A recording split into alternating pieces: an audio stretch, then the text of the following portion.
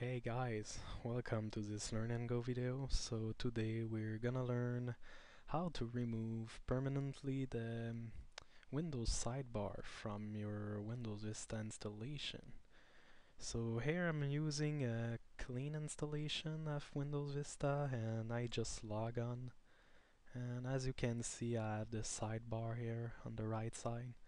To remove it, it's pretty simple. There's a little icon here in the bottom right corner, and you do a right click on it, and then you click on Properties.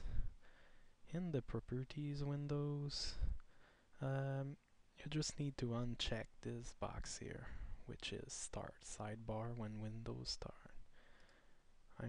When you uncheck it, next time you boot up your Windows, the Windows sidebar will be gone. So you just do apply, then OK. So right now I'm gonna remove it manually, so just doing exit. And next time you boot Windows, the sidebar is gone. So thanks for watching, and for more useful videos, you can go to learnngo.com or visit my YouTube channel.